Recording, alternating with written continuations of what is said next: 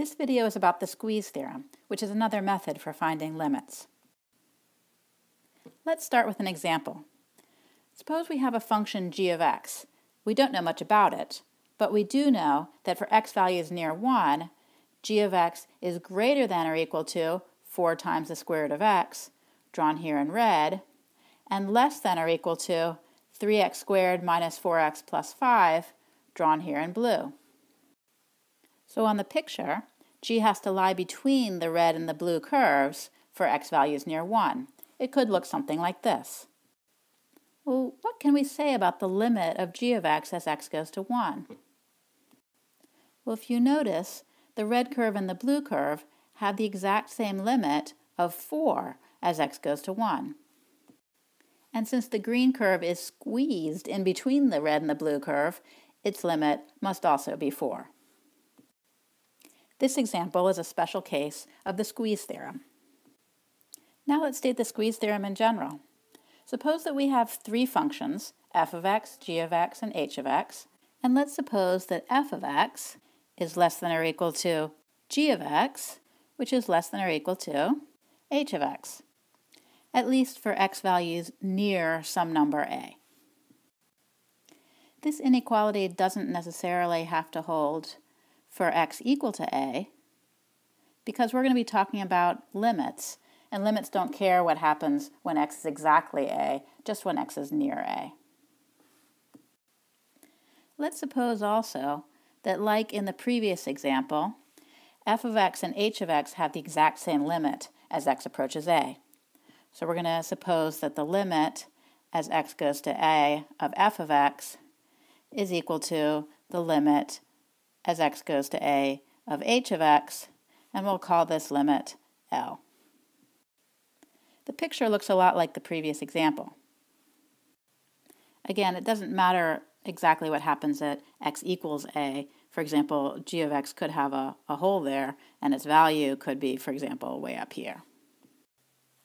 Since g of x is trapped here in between f of x and h of x, which both have the same limit L at a, we can conclude that the limit as x goes to a of g of x is equal to L also.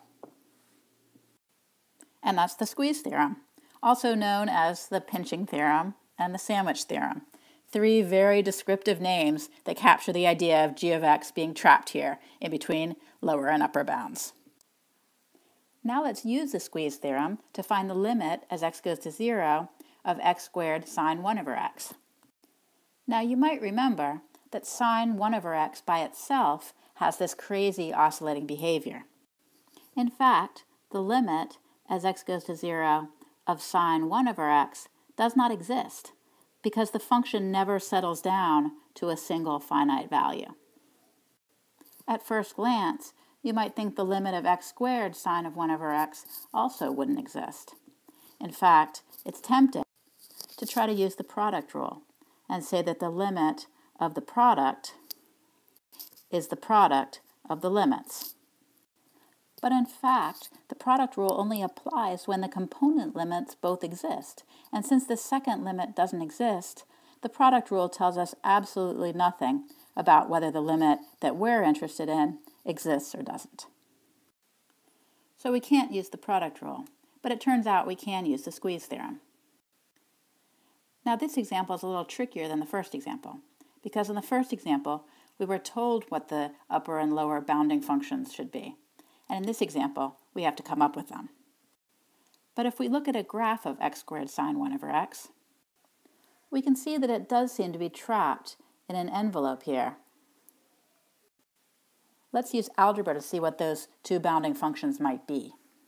Now, we know that sine of 1 over x is always between 1 and negative 1, just because sine of anything is between 1 and negative 1. And if we multiply this whole inequality by x squared, we get minus x squared is less than or equal to x squared sine 1 over x, which is less than or equal to x squared.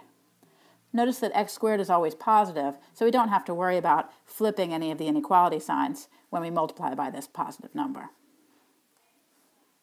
So x squared and minus x squared are good bounding functions, And if we notice that the limit as x goes to 0 of x squared is 0, and the limit as x goes to 0 of negative x squared is also 0, we can conclude by the squeeze theorem that the limit as x goes to 0 of x squared sine of 1 over x is also 0, because it's squeezed in between these two functions with the same limit.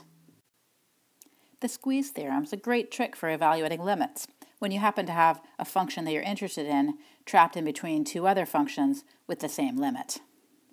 The example in this video is a classic example where we have a crazy oscillating trig function multiplied by a power of x that acts as one of our bounding functions.